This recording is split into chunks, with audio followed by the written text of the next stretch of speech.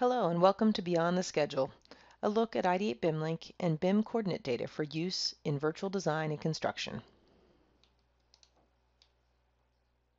When you think about Revit and extracting building information modeling data from a schedule, you think of Ideate BIMLink, which has been the leader in Revit data management since 2010. Ideate BIMLink is great for taking large volumes of scheduled data and letting you easily edit it in Excel. But did you know that Ideate BIMLink can also edit family and type names to standardize your model naming, making your COBie deliverable process a no-brainer? Access unshared parameter data, making it easy to modify the size, shape, and materials of custom Revit families such as connectors, foundations, or custom framing members. You can also use BIMLink to create new content such as new sheets, rooms, or even generic models.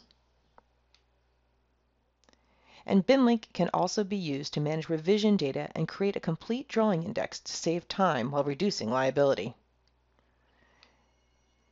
And all VDC and GC BIM gurus love the fact that BIMLink can be used to generate early-stage quantity takeoffs.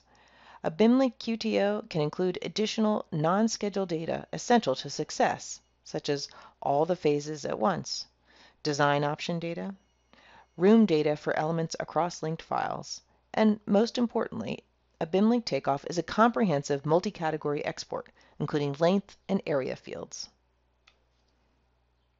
In this video, we will demonstrate another unique feature of BIMLink, coordinate data. We'll demonstrate how we can leverage coordinate data to bring new levels of quality control and efficiency to your building information modeling. We'll begin by reviewing how to access coordinate data and also how to access host data. And then we'll review 3 examples of how coordinate data can support both pre-construction and construction tasks to improve your bottom line. Before we can discuss workflows, we should review how to access coordinate data inside of Ideate BIMLink. In the example shown here, we are using the out-of-the-box sample link called COBie coordinate, which includes the point coordinate data for XYZ. You can see that the drop-down list shows coordinates as a related table from which we can select several different types of coordinate data.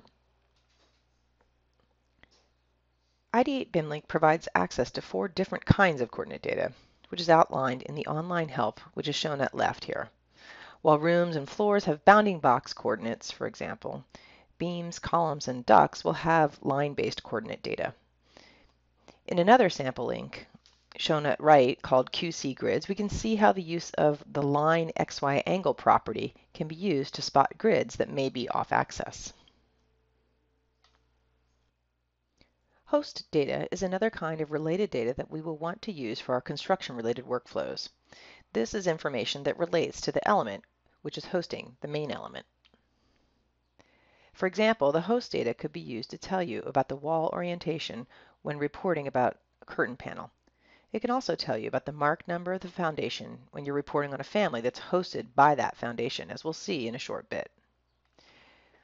Now that we understand coordinate data and host data within BIMLink, let's review how it can be best leveraged to improve accuracy and reduce the construction timeline. BIM coordinate data can be used in construction coordination by taking the XYZ values from the model and then using on-site laser tools to import and shoot points in the field. Some of the common examples relate to the coordination of structural foundations, laying out complex curtain walls, or identifying the hanger locations for ductwork and cable trays. In this example, we're using the out-of-the-box sample for COBie to investigate the kinds of coordinate data that's available. By default, we see just the XYZ point data, but we can also choose to add in some of the other types of coordinate data. For example, we can add in the bounding box data. This is the kind of data that would apply to ceilings, floors, rooms, or spaces. While this generic coordinate data is fine for COBie requirements in IFC, it's generally not specific enough for use in construction coordination. So we need to think about building specific points into our model. In this foundation family, for example, we've nested 4 generic model families as points, one at each of the edges where we'd like to report the coordinate data. We've set up the family so that it displays these points more clearly when the level of detail is set to fine, which will make for easier viewing within the model environment later.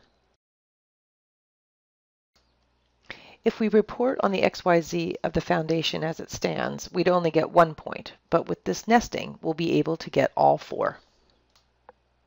Now we can use BIMLink to report on the generic model elements by creating a new link. We can select from the list of sample links provided and use the one called Generic Model Survey Points for this task. This will list every generic model element in the file and its XYZ value, along with some information about the host. Notice that the link is filtering only to display those that contain the family name Ideate.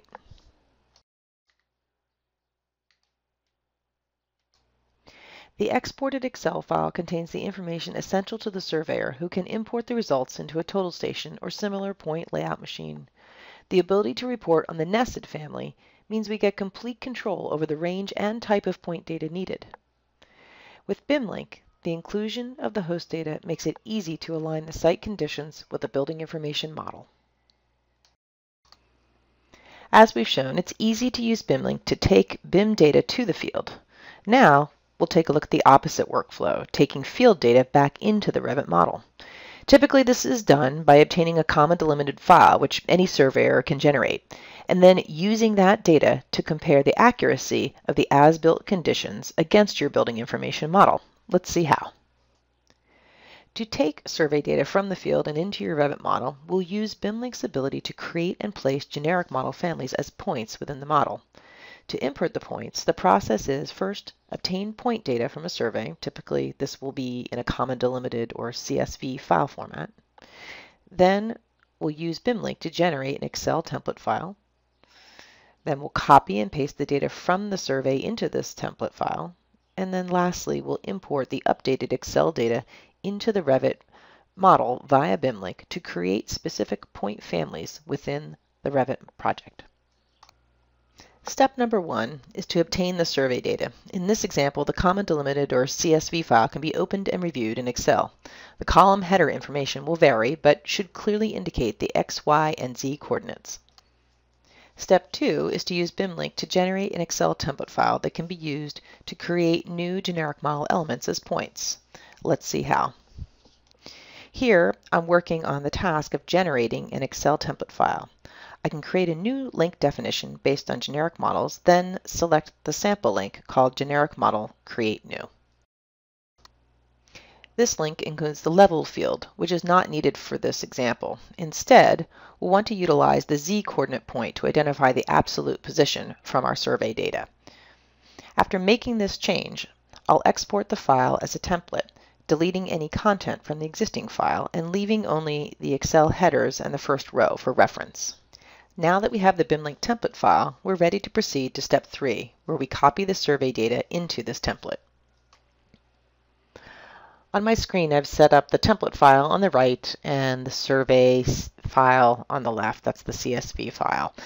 The process is simply to make sure that the XYZ values from the survey data on the left gets copied over into the appropriate columns on the right-hand side.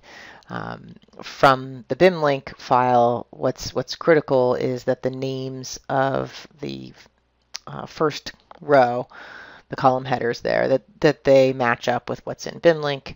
And it's also important that the tab name corresponds to the link definition in BIMLink. But other than that, you could always create this file from scratch if you'd like. So making sure the XYZs are organized in the same fashion, you can simply just do a copy from one and then a paste into the other file. I've left the family and type column there. That references the exact name of the generic model family that we're using.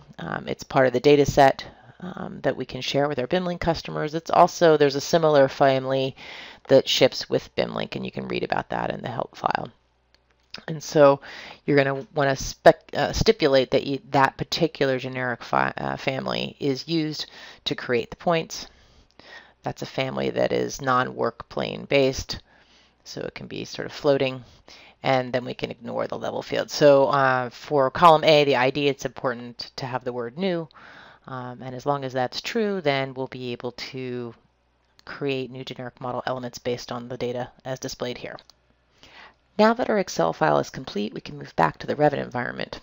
Our first step is to place one instance of our point family. And this is an important step that you have to do before you can place or create new points. BIMLink needs to use the last placed model component as its sort of source. So after you do that, you can actually delete it, and then you can launch BIMLink, and we'll select our link definition and then browse to our Excel file. On import, it will create those points, those generic model families at the XYZ specified, and then we can take a look at how the existing sanitary line per the survey data, how it lines up with what we've modeled so far. And with this particular family, you might remember, we can adjust the level of detail to look at the family either with a sort of round orb or just with these lines as shown here. And so we can see that there is a discrepancy here between what's modeled and what's on site. Now that you've seen how Ideate BIMLink can both import and export coordinate data, you may be wondering how that same data can be displayed inside of a Revit schedule. So now that we know how to access coordinate data via BIMLink, you may find that you need to report that same information within a schedule environment. Before we can even do that, we need to find a parameter that we can report the information into. In this data set, what I've done is we've set up 3 different parameters, X, Y, and Z parameters, and you can see that they're empty there in the schedule below. The parameters we've set up are shared. They don't need to be shared. I've made them shared so that they can exist in a tag for other purposes, but they could also just be a project parameter. And of course, the other part is that you need to assign it to report on the node element, which is, again, it's a generic model element. So you can see that, that we've done that here in this schedule. And so then the next step would be to use BIMLink to fill in that data. And so what we'll do here is we'll use the from schedule option, and we can see the schedule that we've already set up. It's instance-based data. That's an important aspect. Coordinate data is always going to be instance-based. And then we can take a look at that value here. And you can see this is what the schedule looks like. And of course, what we're looking for is the coordinate data and the XYZ values of those points. So we'll add all 3 of them. All right, and then we'll go ahead and hit done. And then we'll go ahead and export that information. We're going to go ahead and do that here.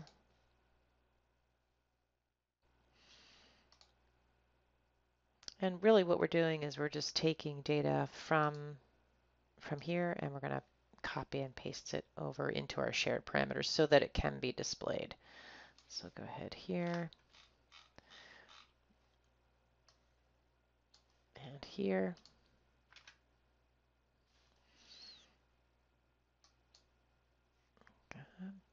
And go ahead and close that and save it. And then we'll go ahead and import that information.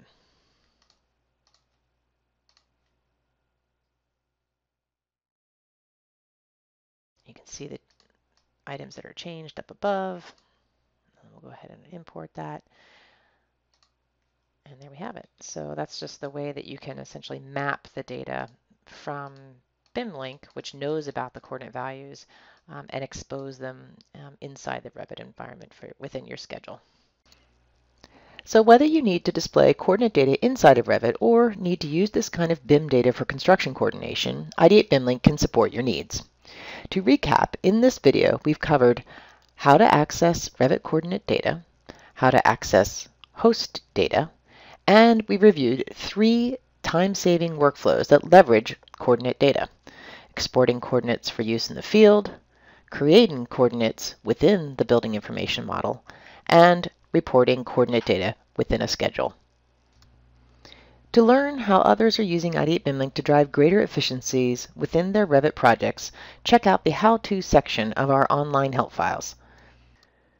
Making the most of your BIM data is what Ideate BIMLink is all about. Stay competitive by using BIMLink to improve coordination and shorten your project timeline.